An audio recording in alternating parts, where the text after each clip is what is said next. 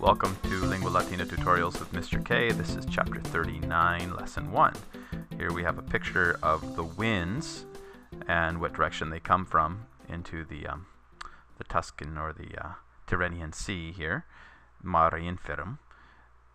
We have the north wind, which is Aquilo, the east wind, which is Eurus, the south wind, which is called either Auster or Notus. We have the southwest wind, which is Africus, coming from Africa. And then the west wind, the pleasant wind of the west, which is Favonius or Zepyrus.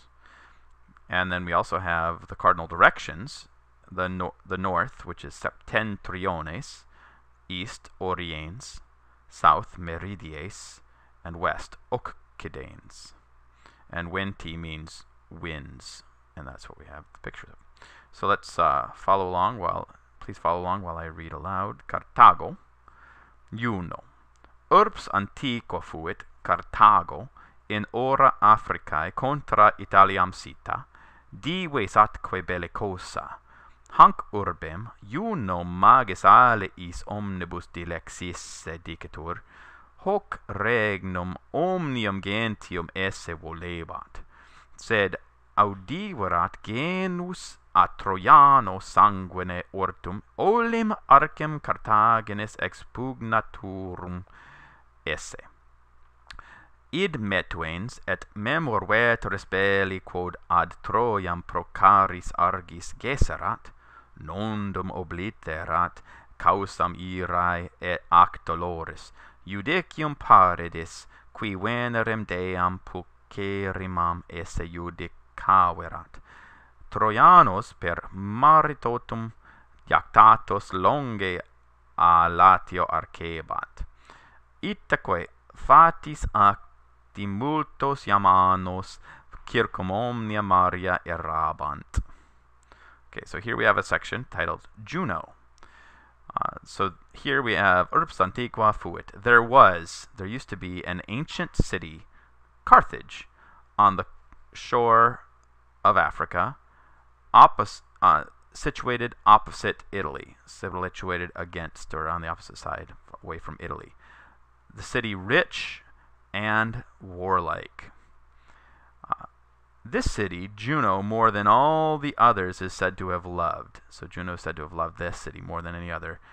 And she wanted this kingdom to be the kingdom or the empire of all the peoples of the world, omnium gentium, said, but she had heard that a people from Troy, from Trojan blood, arisen from Trojan blood, so ortum goes with genus, but she had heard that a tribe arisen from Trojan blood at one time was going to conquer, expugnaturum, the citadel or the power of Carthage.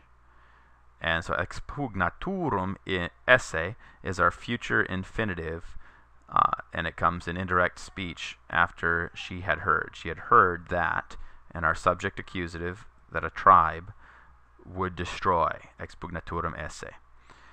Id metuens, this is referring to Juno, fearing that Carthage is going to be destroyed, and Mamor, mindful of the ancient war which she had waged, gesserat, against Troy on behalf of, pro her dear Greeks, caris argis. And then here we have just a parenthetical. She had not yet forgotten the cause of her anger and of her pain, namely the judgment of Paris, who had decided that Venus was the most beautiful goddess. So what was she doing because of this? She was driving away Arcebat, the Trojans, through the entire sea, through the entire ocean, thrown about Jactatos, far from Latium, longa latio. Itaque, and so, this is referring to the Trojanos, the Trojans, and so the Trojans, driven by the fates, now for many years are accusative of duration of time, multos annos, for many years were wandering around Circum, every sea, omnia maria, literally around all the seas.